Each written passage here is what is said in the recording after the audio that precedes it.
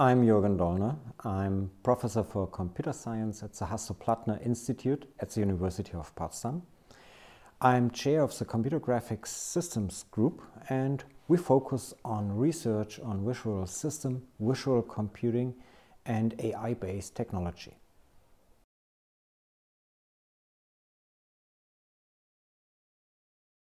AI research goes back for more than 5 decades. Recently, in the last decade, it has become a mainstream technology due to 2 key reasons. One reason is the availability of big data, because AI needs big data, otherwise it couldn't work. And on the other hand, the availability of processing power. AI needs an enormous amount of processing power. For example, parallel processing based on graphical processing units, GPU-based computing. Artificial intelligence has impact on almost all application fields. This is due to the fact that almost all application fields generate, process big data. And AI helps to take value out of that data, to process that data. Otherwise, you can't really get the essence out of the data being stored, being processed. So AI is key for all businesses, as all businesses process, handle and manage big data.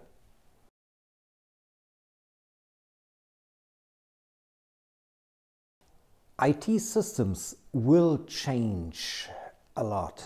There are fundamental changes due to AI technology.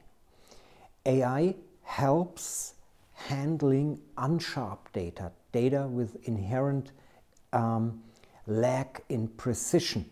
Incomplete data can be handled by AI.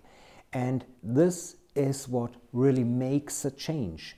With AI-based technology, businesses and to be more precise, the technical systems behind the businesses become able to handle big data with all these characteristics of big data, namely imprecision, incompleteness, and sometimes inconsistency. And AI helps to solve these key problems.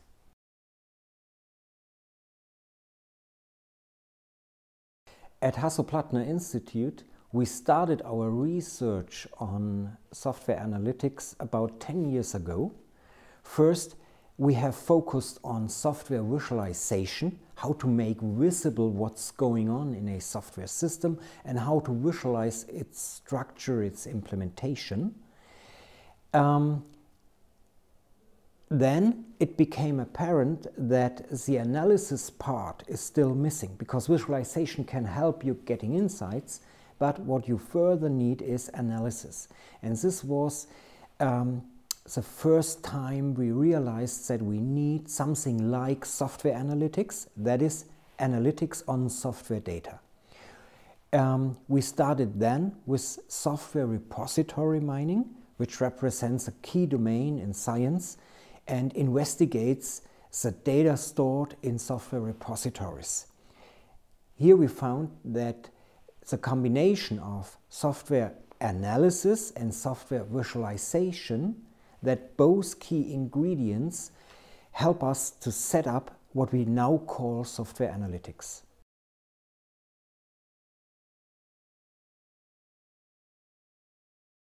AI-based technology for software engineering becomes more and more mature. So nowadays we can already apply AI-based techniques to the practical software engineering, to the everyday software engineering, because we do have the data. The data is stored in almost all projects, for example in software repositories. So the key question is not how to set up the data, the key question is how to infiltrate AI-based software engineering tools. For example, a very efficient way is to set up a software analytics platform that allows you to plug in more and more AI-based functionality that is both relevant for the software technical part, for the software development as well as for the management and steering part, for example, for human resources in software engineering.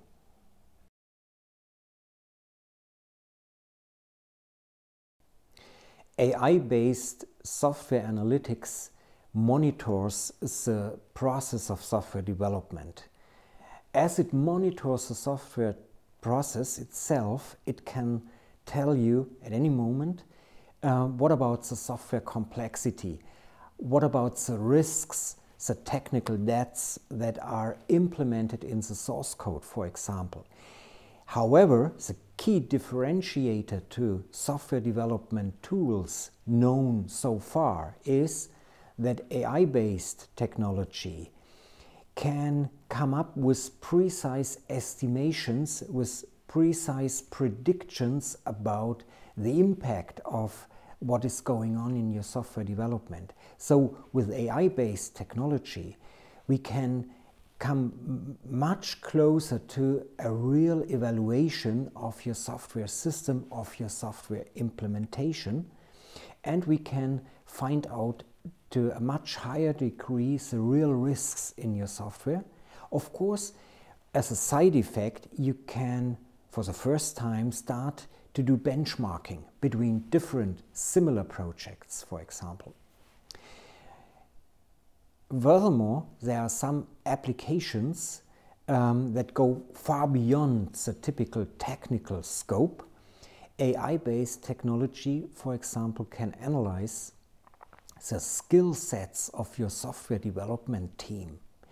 If, for example, in a case of emergency, if some major problem has occurred in your software system, in the operation of your software system, the management may ask who is the best one for fixing that bug, for helping in this urgent situation. AI-based techniques can analyze very precisely who of the development team will have the best skill set for fixing this special issue. Insofar, AI-based technology supports decision-making in the human resource arena of software development as well.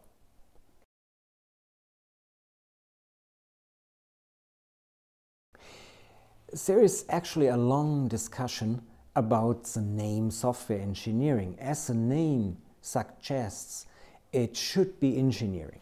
But in reality, software engineering has not the specific characteristics of engineering. So it's extremely difficult to deliver in a reliable, robust way software systems that fulfill the requirements. Interestingly, AI has not thought to be a key innovation strategy for software engineering itself. Just as a kind of side effect, it is now applied to software engineering. And of course, as software engineering is a data-driven discipline, it can help to better understand the complex processes that take place during software development.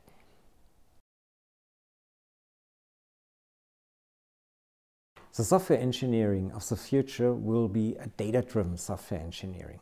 AI will become a key component in that scenario. And it can become a key component as in software engineering we are talking about a data-rich discipline. For almost all processes in software development we already record and log data, and this can be analyzed by AI.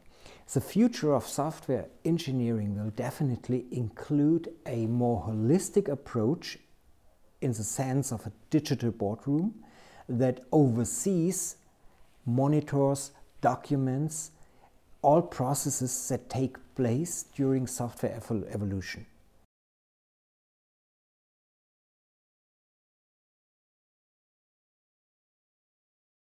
Companies should start with creating awareness about AI for their software processes. This is maybe the key point, that they realize that there is a possibility to improve the methodology used for software development.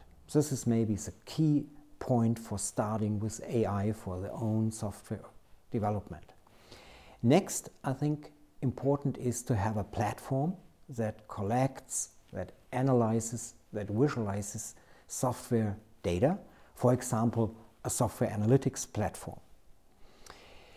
HPI will have a study on AI for software engineering soon, and companies are invited to participate here by providing access to one of their projects, the selected projects. And HPI, together with the research partner Serene, will provide insights that have been found applying AI technology. We estimate that we can provide insights about technical complexity, about technical risks, about team composition, and about investments. That is about the question, how much money was spent for which feature. So these are just a few questions we would like to answer applying AI technology in the future.